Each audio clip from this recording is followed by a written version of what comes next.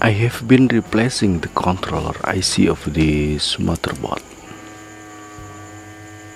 The IC that controlling the 5V and 3V.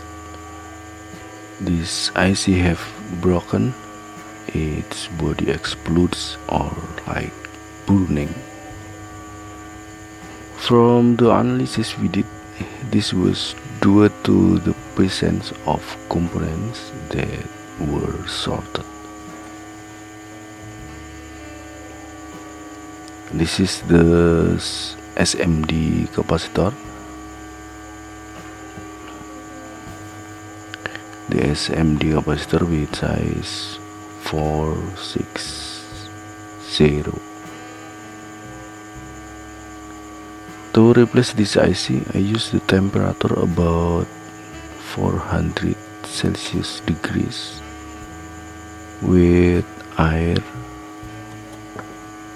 about 25%. If tin is difficult to melt, you can apply the flux.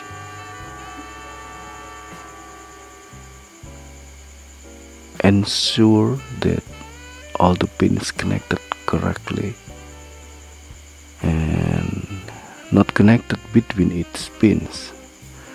I mean its pins not sorted with other pins.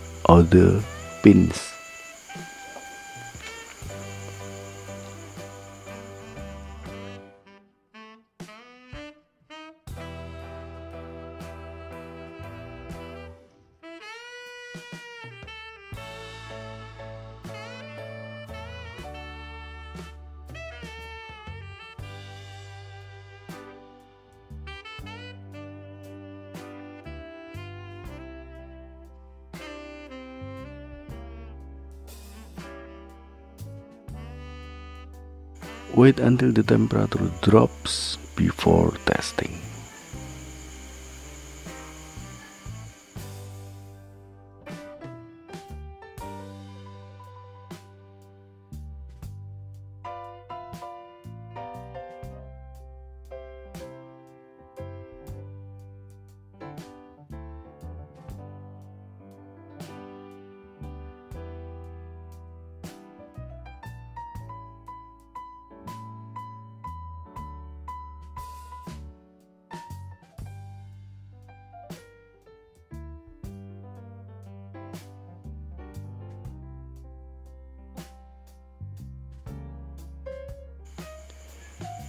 Okay, this is about replacing the controller IC of the motherboard, the controlling the 5V and 3V. I hope this video will be useful and thank you for watching.